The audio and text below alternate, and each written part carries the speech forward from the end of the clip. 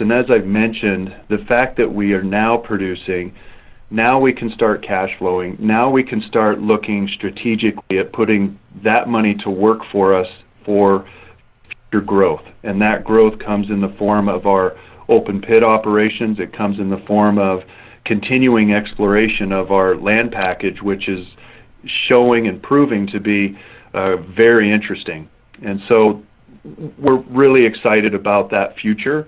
And, you know, first and foremost, we have to continue ramping up our existing operation, but this certainly is a major milestone. And again, we're extremely proud of that, and we're very, very happy to move forward with our team and with our contractors and with our community.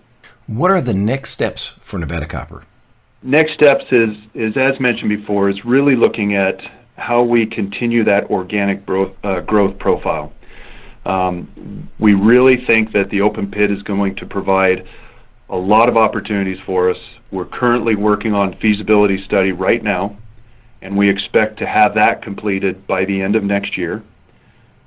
This large land package we have in this already producing copper district, it lends itself to the discovery of a lot of other opportunities for us, which we're just touching the surface on and